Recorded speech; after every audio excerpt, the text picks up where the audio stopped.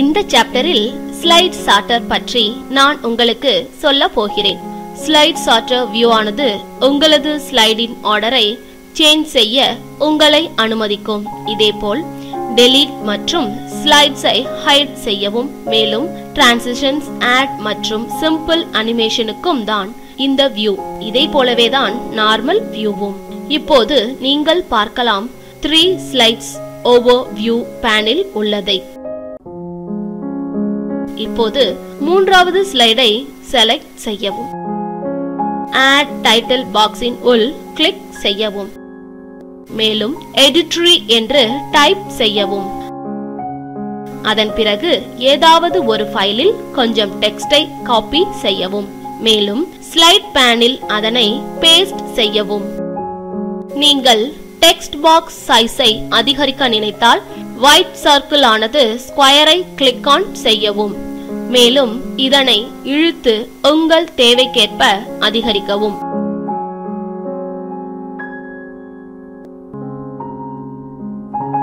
இப்போது text box size அதிகரித்துள்ளதை பார்ப்பீர்கள். Text box சைஸை சேஞ்ச் செய்ய மற்றொரு ஆப்ஷனும் உள்ளது. முதலில் டெக்ஸ்டை செலக்ட் செய்யவும். பிறகு ஹோம் மெனுவுக்குள் செல்லவும். அதிகரிக்கும் ஃபாண்ட் சைஸ் பட்டனை கிளிக் ஆன் செய்யவும். ஒவ்வொரு முறை இந்த பட்டனை கிளிக் ஆன் செய்யும் போதும் டெக்ஸ்ட் சைஸ் ஆனது அதிகரிக்கும். இப்போது டெக்ஸ்ட் சைஸ் அதிகரித்துள்ளதை நீங்கள் பார்க்கலாம். இப்போது டைட்டில் பாக்ஸை கிளிக் ஆன் செய்யவும். மேலும் டெக்ஸ்டை செலக்ட் செய்யவும். அதன் பிறகு ஃபாண்ட் பாக்ஸை கிளிக் ஆன் செய்யவும். ஏதாவது ஒரு ஃபாண்ட் ஸ்டைலை செலக்ட் செய்யவும். போல்ட் பட்டனை கிளிக் ஆன் செய்யவும். இன்கிரீஸ் ஃபாண்ட் சைஸ் பட்டனை கிளிக் ஆன் செய்யவும். இப்போது டைட்டில் ஆனது மாடிஃபை ஆகி உள்ளதை நீங்கள் காணலாம். மேலும் வியூ மெனுவுக்குள் செல்லவும் மற்றும் ஸ்லைட் சார்ட்டர் வியூ பட்டனை கிளிக் ஆன் செய்யவும்.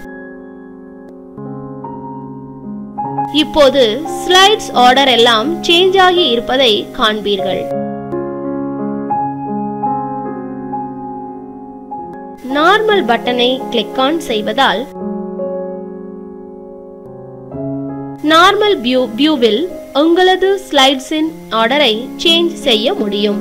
ஸ்லைட் சார்ட்டர் பட்டனை கிளிக் செய்வதனால் நீங்கள் ஸ்லைட் சார்ட்டர் வியூவில் உங்கள் ஸ்லைடை சேஞ்ச் செய்ய முடியும். இப்போது நார்மல் வியூ பட்டனை கிளிக் ஆன் செய்யவும். ஸ்லைட் மீது மவுஸ் பட்டனை வைத்து ரைட் கிளிக் செய்யவும். பிறகு ஃபார்மேட் பேக்ரவுண்ட் ஆப்ஷனை செலக்ட் செய்யவும். இப்போது உங்கள் ஸ்கிரீனில் format background dialog box open ஆகி இருப்பதை காண்பீர்கள். ஃபைல் பட்டனை கிளிக் ஆன் செய்யவும்.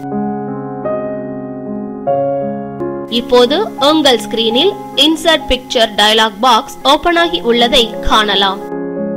ஏதாவது ஒரு இமேஜை செலக்ட் செய்து இன்சர்ட் பட்டனை கிளிக் ஆன் செய்யவும்.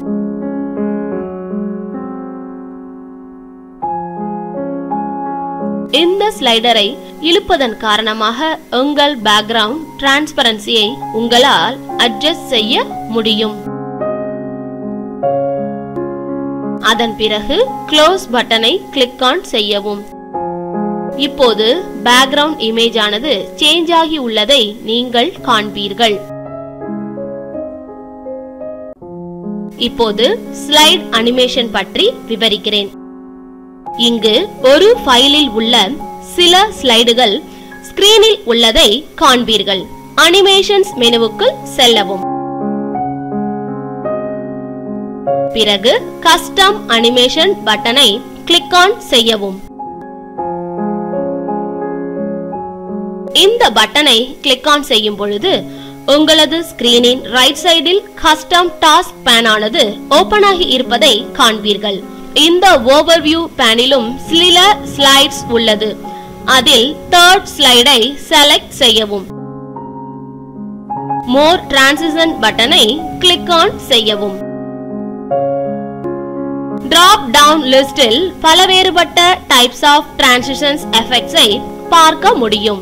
அதில் உங்கள் விருப்பத்திற்கேற்ற எஃபெக்டை செலக்ட் செய்யவும். இப்போது ரைட் டெக்ஸ்ட் பாக்ஸை செலக்ட் செய்யவும். பின் மவுஸ் கிளிக் செக் பாக்ஸை செலக்ட் செய்யவும். பிறகு ஆட்டோமேட்டிக்கலி ஆஃப்டர் செக் பாக்ஸை செலக்ட் செய்யவும். உங்களது தேவைக்கேற்ப நேரத்தை செட் செய்யவும். பிறகு அப்ளை டு ஆல் பட்டனை கிளிக் ஆன் செய்யவும். அதன் பிறகு முதல் ஸ்லைடை செலக்ட் செய்யவும்.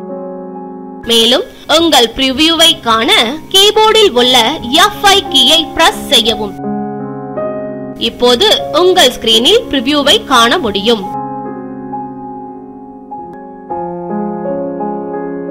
முதல் ஸ்லைடை செலக்ட் செய்யவும்.